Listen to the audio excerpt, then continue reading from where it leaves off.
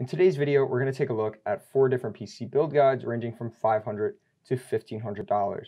And we capped it at $1,500 just because once you get to that $2,000 to $2,500 price point, you can do a lot more with your hardware. You can go custom water cooling, you can go 2080 Ti for the GPU. So for the most part, $500 gives you a really good entry-level PC for gaming. You can do 1080p, 60 FPS all day with this build. And as you can see, we went a little bit over the $500 price point, but I'll give you good reasoning behind that. And we have 2 $1,500 builds, one Intel, one AMD, just to give a nice balance between one pure gaming performance machine versus something that you can really multitask on at that $1,500 price point. But before we get to the build guides, I just want to show you guys this.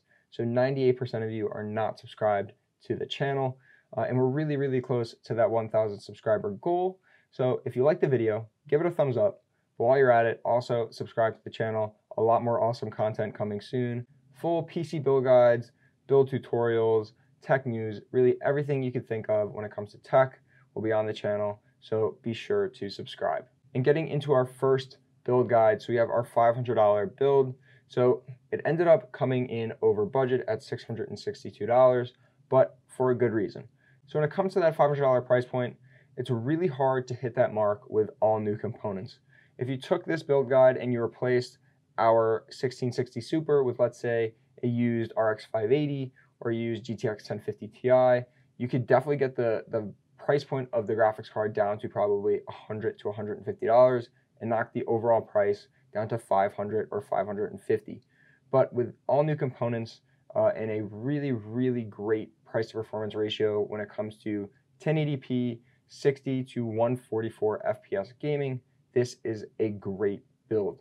So starting with the CPU, we went with a Ryzen 5 1600AF. So this is AMD's refresh of their first generation Ryzen 5 processor, moving it over to the Zen 2 architecture at 12 nanometers. And it's a 3.2 gigahertz base clock and 3.6 gigahertz boost clock. But you can definitely overclock the CPU to around 3.9 gigahertz and get way more performance out of this 6-core CPU. And being that it is 6 cores for $105, the price to performance versus Intel is perfect for this lower end budget build. Considering that an i5 9400F or 8400F is around $200 to $250, this is a great compromise when it comes to performance of 6 cores with the price at $100.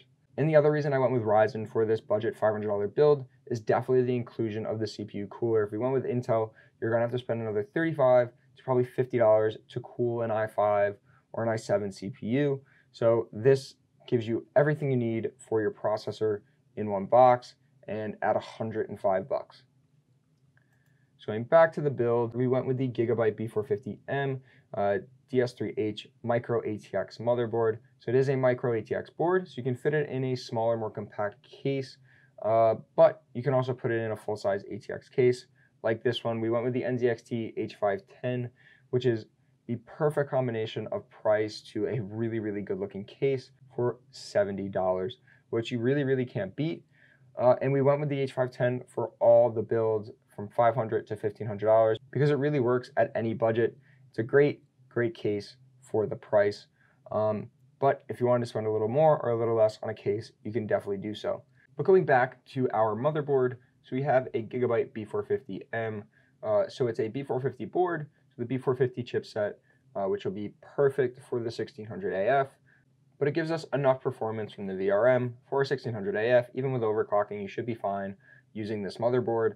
We have the 8-pin power for the CPU, and we have our full slot PCIe by 16 for the graphics card that we're going to go with, 4 DIMMs for the RAM. So pretty much everything you need in a motherboard for a really good price. And then going back, so in terms of the memory, we went with some Corsair Vengeance 16 gigabyte kit, so 2 by 8 gig DIMMs, DDR4 3200 megahertz speed, CL16.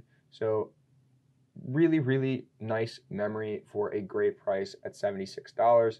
If you wanted to spend a little bit more on some RGB memory, you could definitely go with like Corsair Vengeance RGB Pro. Same speed, CL16 as well, but probably around $85 to $90. But again, up to you depending on whether you want to go with the RGB look or if you just want to keep it clean with the Corsair Vengeance. And then for our storage, this is where we took a little bit of a step down to meet our price point. We went with a 240 gig Kingston SSD.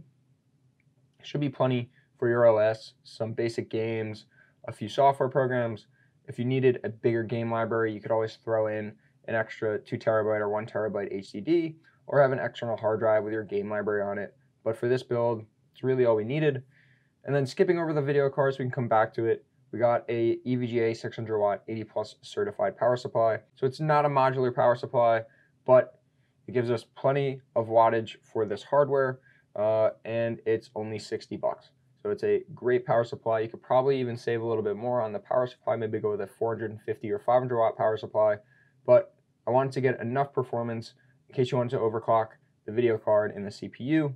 Speaking of the video card, we went with a GTX 1660 Super. So going with the Ryzen 5 and going AMD, we were able to keep the price down on most of the other components to leave us enough room to spend around 250 bucks on a graphics card. And like I said, if you wanted to save a little bit of money and get closer to that $500 budget, you could definitely go used with like an RX 580 or a 10th gen lower end NVIDIA card. But for this build, we went with the 1660 Super, and we went with the Gigabyte OC version. So you get 6 gigabytes of VRAM, a really nice GPU, pretty much similar performance to a 1660 Ti, maybe a step down a little bit, but great performance for 1080p. Probably 120 to 144 FPS in most games at high settings. Going into the details a little bit, so the base clock is 1530 megahertz, 1830 megahertz on the boost clock, definitely overclockable a little bit, probably get an extra 60-70 megahertz on that boost clock. And the memory is of course GDDR6, so you get plenty of memory bandwidth with this graphics card, and we have a 125 watt TDP on the card. So again, a great GPU for this level of system. Should be plenty for most games that you're going to run. So that does it for the $500 build, and jumping over to the $1,000 build. And don't really trust the numbers on this one when it comes to the CPU and the overall price. So for whatever reason, PC Power Picker is bringing in the Ryzen 7 3700X at $89, even though it's a $275 CPU from pretty much Amazon, Newegg, Walmart, any of those retailers. It's around $275.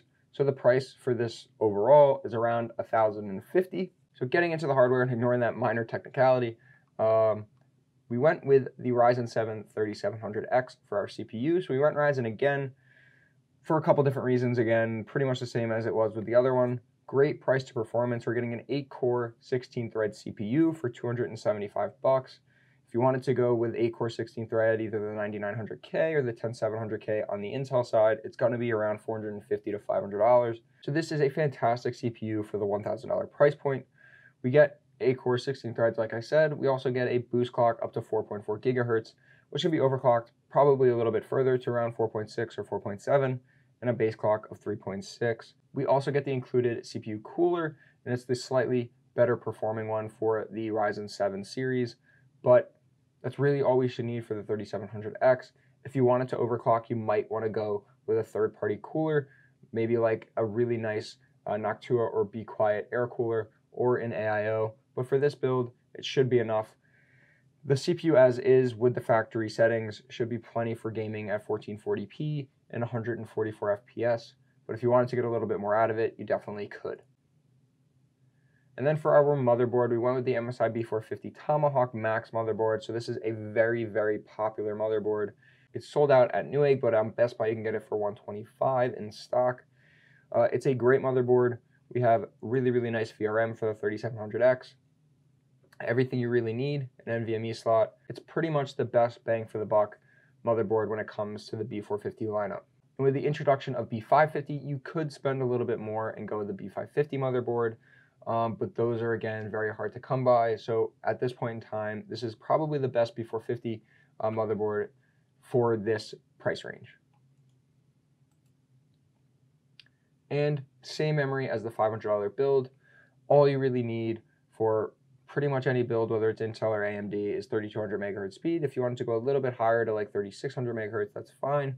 But with the Corsair Vengeance memory at 75 bucks, it's really hard to beat.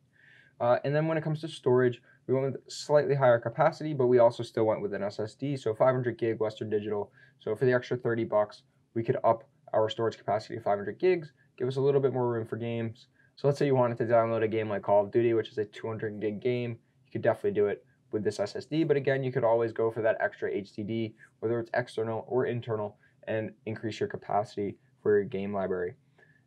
Like I said earlier, same case, NZXT H510, but with the power supply, we went with the Cooler Master 80 Plus Gold certified 650 watt power supply. So we went with the 650 watt unit so we could power the 3700X and our 2060 graphics card. And if you needed to overclock both of those, you could definitely do it with this power supply. And getting to the graphics cards, we went with the RTX 2060 KO Ultra from EVGA. This is a perfect way to get into that entry level RTX level of gaming, perfect for 1440p 120 to 144 FPS, or possibly 1080p at 240 FPS. This card should definitely do that, and it gives you the extra added benefits of RTX when it comes to hardware encoding and other applications that you might use the card for, not just gaming, but for everything else that you're going to use on the system. And for $333 from Newegg and $345 at Amazon, it's a great price to get into the RTX 2060. So if you wanted to spend that little bit extra and go up to a $1,000 build, this is a great hardware setup for you. But let's say you had an extra 500 bucks and you wanted to spend $1,500 on a new gaming PC. We have a couple different builds, one from Intel, one with AMD, that should get the job done. So for our Intel build, we went with an i9 9900K. I was also looking at the 10th Gen 10700K, but those are really hard to come by. But the 9900K does have a few extra PCIe lanes and some better cache. So the 9900K is still probably the way to go. It's tried and true. You can overclock it over 5 gigahertz, and it's still really the CPU for gaming at a nice price point. You could even get it for a little bit less. So Amazon has it for $493 right now. I believe Micro Center has a sale on it right now for $415, but it doesn't show up on PC Part Picker. And for our CPU cooler, of course with Intel, you have to get a third-party cooler. We went with an air cooler. I didn't want to go AIO. I just wanted to keep it simple with an air cooler, but we went with the Be Quiet Dark Rock Pro 4. So it's a big, beefy air cooler. And we still stuck with our 16 gig kit of Corsair Vengeance memory, which should be low profile enough for this cooler. Of course, being how big it is going to sit over the RAM. So if you wanted to add RAM or you had like a random RAM issue, you're going to have to remove the cooler to access the RAM, but plenty of performance, a big beefy cooler for the 9900K, and should keep it plenty cool whether you're overclocking or not. And for the motherboard, we went with an MSI MPG Gaming Plus ATX. So Z390 board, Z390 chipset for the 9900K. And it's a nice price to performance. It's $150 from Best Buy, and it's a great, great board. You get Type-C, you get plenty of USB ports, so nice I/O on the back, and you should have plenty of VRM performance for the 9900K. And we also get 2 NVMe slots on that board. Like I said, sticking with the same memory, but with our storage, we do upgrade it quite a bit. So we go with a Samsung 970 EVO Plus 250 gig NVMe drive. So a great performing drive for your OS or any heavily used softwares or games. And then we have the Seagate Barracuda 2 terabyte HDD. So for 55 bucks, we get 2 terabytes of capacity that we can use for gaming or just file storage, but are nice to have in a gaming PC. And then skipping over the graphics card again, same case, same Cooler Master power supply at 650 watts. Should be plenty for the hardware that we're putting in it. If you wanted to go a little bit more and go with a 750 watt power supply or an 800 watt power supply, you could do that, but this power supply should be enough for this build. So based off of all the hardware I just went over, costs around 1,100 bucks, which left us between $400 and $500 for the graphics card, and we went a little bit over budget to $1,600 with our RTX 2070 Super from Gigabyte, but you could spend a little bit less on the graphics card, maybe a 5700 XT or a 2070 non-super to get the price down a little bit, but the 2070 Super has a lot to offer at this price point and will be perfect for 1440p gaming at 144 FPS. So with the RTX 2070 Super, we get 8 gigs of GDDR6 VRAM, 1605 MHz core clock, 1785 on the boost clock, can definitely up the boost clock around 100 megahertz with an overclock. And it's really the perfect card for this $500 budget for a graphics card. It's a really, really nice performing card, like I said, for 1440p or even 4K gaming. So that was our Intel $1,500 build. And now to go over to our AMD build. And you're gonna have to weigh a few different options. So the 9900K with the 2070 Super pretty much gives you the perfect build for pure gaming. So you're gonna get the best core clocks on your CPU. You're gonna be able to overclock it to 5.0 or 5.1 gigahertz, and you match that with the 2070 Super, you're gonna be gaming really, really well. However, it might fall short in a couple different applications. So if your workload is using applications that require a lot more cores than, let's say, the 8 with the 9900K, I wanted to put together a build with the AMD Ryzen 9 3900X. Again, ignore the price. For whatever reason, there's a seller on Amazon listing these really, really low, but the 3900X is around a $409 CPU. So if we up the overall price, it's around, again, $1,600 for this build, but we get a 12-core, 24-thread CPU rather than the 8-core, 16 threads of the 9900K. We get a base frequency of 3.8 gigahertz and a boost clock of 4.6. So even with the boost clock at 4.6 gigahertz, you're gonna see similar performance in gaming between the 9900K and the 3900X, with the majority of the horsepower falling on the 2070 Super. But we get plenty more performance with the extra cores for other applications and other workloads. And now that we're going with the 3900X, I decided instead of going air cooling, so we could have saved a little bit of money and went with the Dark Rock Pro 4 like we went with the Intel build, and that would have been plenty of cooling performance, but I decided to go with the Kraken X63, so we go with the 280mm AIO for the 3900X to keep those temps down, being that it is a 12-core, 24-thread CPU. And we went with the MSI MPG X570 Gaming Plus motherboard, so a really, really good VRM setup for the 3900X, and we went X570 rather than B450 or B550, mainly for the performance of the board with the 3900X. You do have the fan on the chipset, so it might get a little bit loud, but overall a really, really, really nice motherboard for the price, and will give you plenty of VRM support for the 3900X. We also get dual NVMe slots, so we can slot in our 250 gig Samsung NVMe. The only thing we do not get on any of these boards is a USB Type-C internal header, which is on the H510, which we went with in all these builds. So you won't be able to use the full front panel I/O that the NZXT H510 has to offer. But if you went with an H500 or another case completely that doesn't have a Type-C connection, you'll definitely be able to utilize all of the front panel I/O with any of the motherboards that are in these build guides. And aside from the CPU components and the motherboard, everything else is the same as the last build that we went with Intel. So same drives, same video card, same case, and same power supply. It's all you really need for any of these builds. So there we have it. These are some really, really nice builds for whatever price range you're looking to build your PC in. Of course, there's room to change out hardware and maybe go with a different aesthetic that you might like better. But overall, the CPU, the GPU, the key components for the builds, these are definitely what I would go with. You're getting really, really good price to performance with AMD, while you're going for peak gaming with Intel. So depending on what you're after will depend on what CPU you go with. But in terms of the graphic cards, NVIDIA has too big of a lead as of right now. So that is why I went with all NVIDIA cards in these builds. So hopefully you guys enjoyed the video and this helped you figure out exactly what hardware you might want to go with for your next build. If you have any questions, any comments, be sure to leave those below. Again, if you like the video, give it a thumbs up. And definitely subscribe to the channel. A lot more awesome content coming soon.